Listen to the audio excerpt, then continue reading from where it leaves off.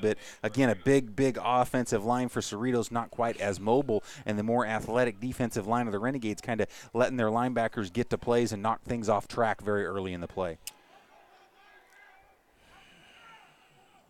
Oh, goodness. 2nd and 8, and I think either the center couldn't grab the ball or didn't have a good grip on the football because everybody moved but the center for Cerritos, so that'll go backwards. And there's been a bit of discombobulation over the last 2 or 3 series. I've mentioned it, the coaching staff kind of getting on Cerritos. I think they're probably giving them one of those talks like, hey, look, it's all good and fine that we've got 21 on the board, but, got to go to work.